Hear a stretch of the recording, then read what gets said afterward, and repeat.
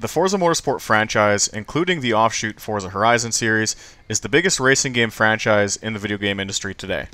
Every time one of these games is released, it's a really big deal. Millions of sales, tons of people actively playing the game online, engaging in the community, whether it be inside the game world or on content creation avenues, a ton of different esports competitions all over the globe, and it's basically become the de facto car RPG franchise that Gran Turismo once was. Yet for someone like me, who loves all kinds of racing games, from simulators to arcade stuff, I find Forza completely unplayable.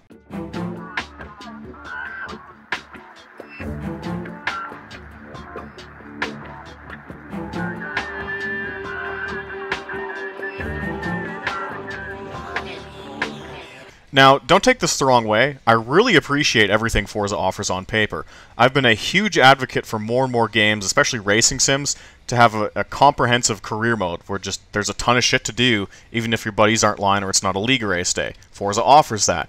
There's a huge car and track roster, unmatched in any other game. Forza offers that. There's a ton of customization options built into the game, like a paint booth, like an auction house, like the ability to sell setups for credits in the game. No other game offers that, Forza does. It's great. But as someone with real-world racing experience, Forza has to make sense for me to drive, for me to enjoy it. Forza makes no sense for me to drive. In fact, it's the worst driving game out there. And that's really weird, because you have to consider that this game has the most resources and money and funding and time spent on it. Some of this stuff, I don't understand how they're messing up.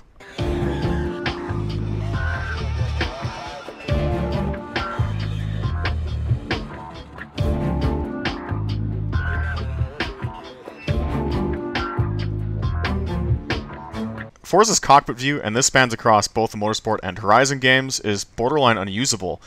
Your seat position is often too high. It's like your driver's 8 feet tall and scraping his head against the roof, and your view angle is tilted too far downwards, so the majority of your monitor is spent drawing the cockpit with the driver staring at the gauge cluster, as opposed to looking straight out the window. It's like nobody on the dev team has actually sat inside a race car or even a passenger vehicle.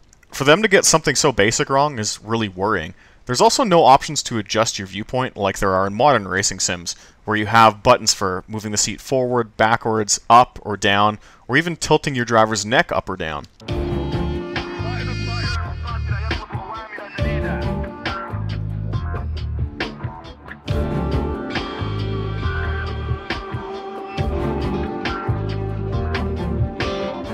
In modern race cars with a sequential gearbox, Forza adds a slight delay when you shift up or down. It's really noticeable in their open wheel stuff because you're used to in other racing sims or just watching the footage on TV, drivers able to bang through the gears like nothing.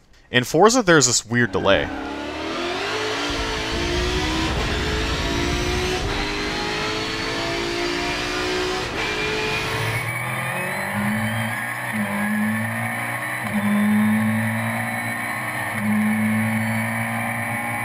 It's like everything's been modeled as an H-pattern car with auto clutch, even cars that aren't H-pattern cars.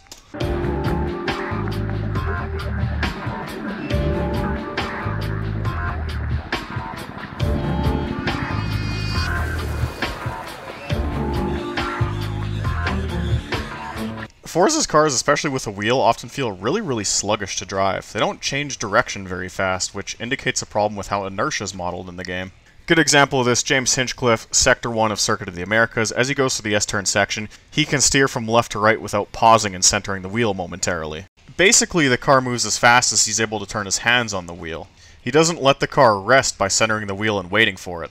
This doesn't happen in the Forza Motorsport physics engine. Same car, same track, same sector. You'll notice as this guy goes through the S-turn section, he has to pause and center the wheel in between corners. I'll call it out here. Turns in, centers, turns in, centers, turns in. That additional third of a second after each corner where he has to wait for the car to gather itself before changing directions, that's not even remotely realistic, and it's what makes all the cars in the Forza Motorsport series, again, as well as Horizon, feel really sluggish to drive.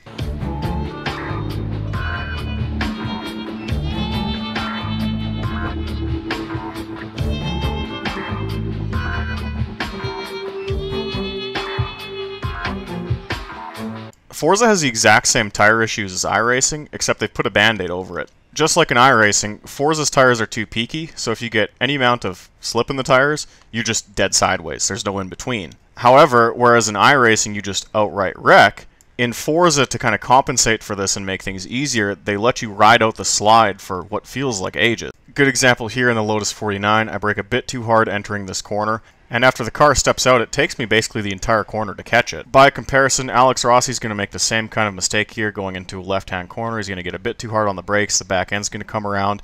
It's over in less than a second, and he just continues on his way. Bit of counter steer, and whoops, but it's over just like that. Forza, by comparison, if you get into a slide like this, you have enough time to contemplate your life choices, and usually there's a second or even a third slide associated with it, like you see right here.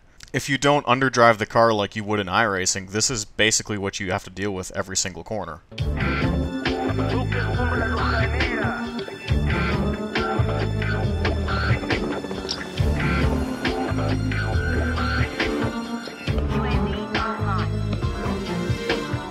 Forza's biggest problem, though, is with the front end snapping and just being completely unpredictable. Here's the short layout at Hockenheim in a GT3 McLaren. I go into a gentle left-hander and ease on the brake to prepare for the next corner, and the rear end just completely steps out on me for no reason. It's like the front end of the car doesn't have a front sway bar.